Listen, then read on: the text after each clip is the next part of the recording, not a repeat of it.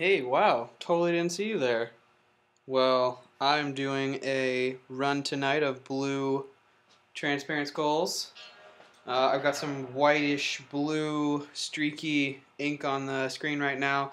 I'm going to throw in some splatters of darker blue just to kind of give a cool streaky effect. As you can see, I'm like Jackson Pollocking this stuff onto the screen.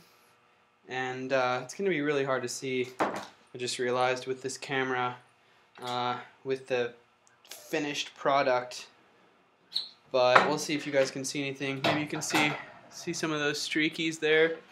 That's going to show up kind of cool coming through.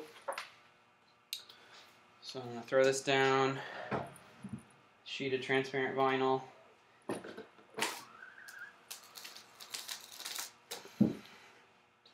Do a bit of a back flood here. And that's what you get. You can kind of see it a little bit. I'll just take a better photo for you guys later, but just like a cool gradient fade. It's like some darker blue streakies, and eventually that's just gonna turn into a really smooth fade in the upcoming sheets. So anyway, I will post some photos later. Alright, bye.